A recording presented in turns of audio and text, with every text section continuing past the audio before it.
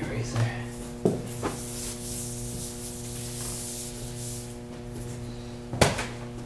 So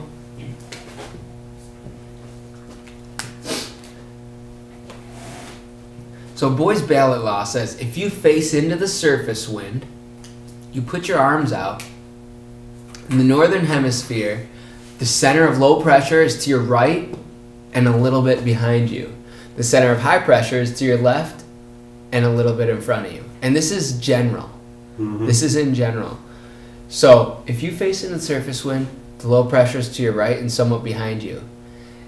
And you can track whether the wind shift is to the right, whether it's veering, or the wind shift is to the left and it's backing.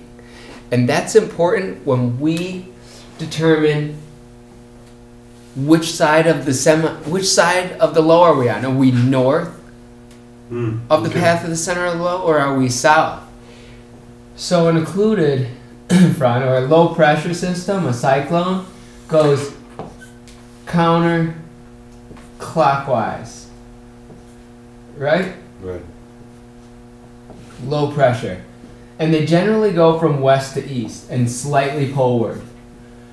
Well, south of the path of the center of the low here, or another way they state it, if you are looking in the path, to the right is the dangerous semicircle,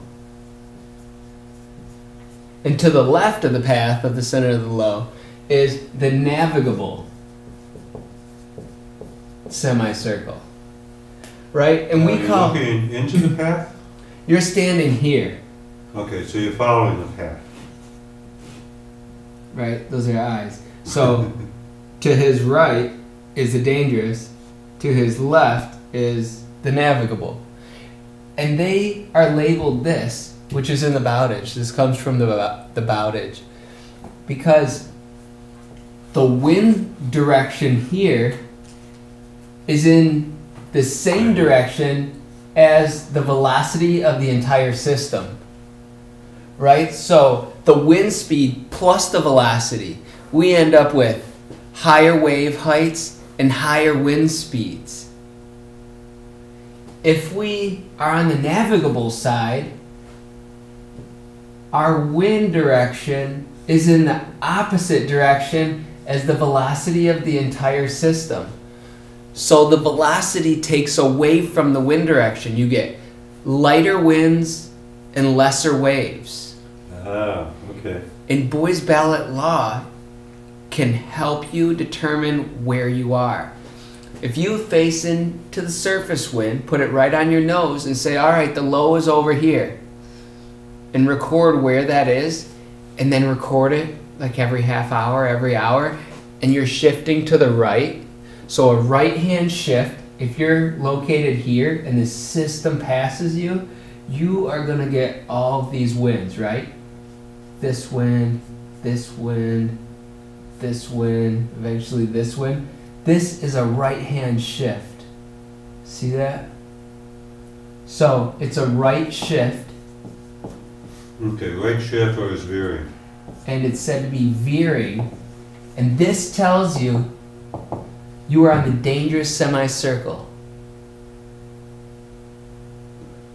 If you're located so you experience all of these wind shifts and you are north of the path of the center of the low, you end up getting this wind, this wind, this wind, right? So now we have a left shift. So we get a left shift, and the wind is said to be backing.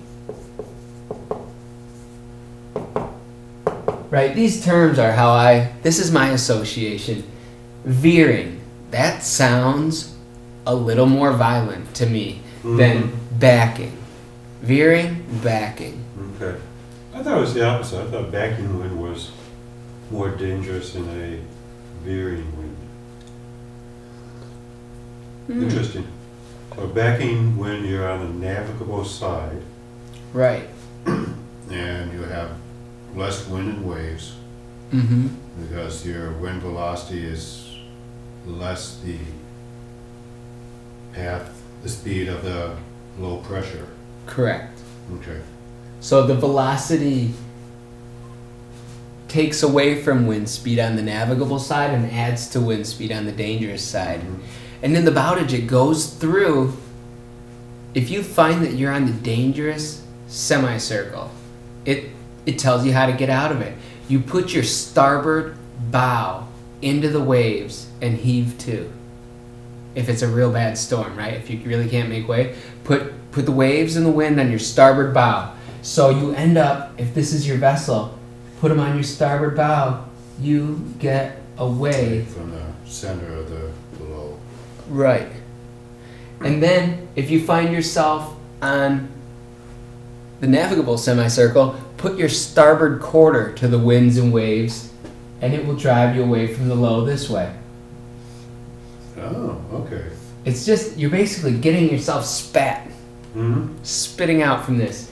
And it goes over, oh, I wish I could remember what it said, but it says if you find yourself right in the path, the wind does a certain thing, and you need to go towards the semicircle. Let's say you're here. You want to get out of here and get yourself headed in this direction. So dangerous right-hand shifts, veering. Put your starboard bow on the waves and go into it. If you're on the navigable side, you got left-hand shift. You're backing. Put your starboard quarter to the waves.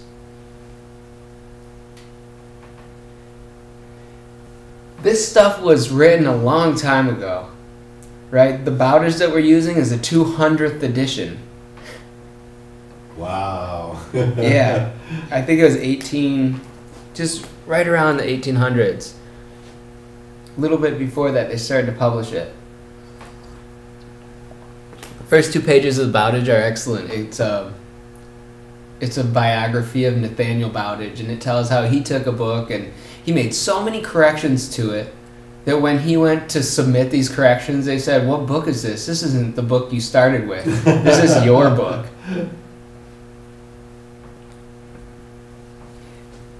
And these practices, this isn't the most practical thing when we leave Chicago Harbor and we go an hour out and we come an hour back. Yeah. This is when you go a year out. Yeah. And it takes you a year to get home. Or you cross the Atlantic and you're out there for 2 months. Right, exactly. But this is very interesting. It is. Huh. Good.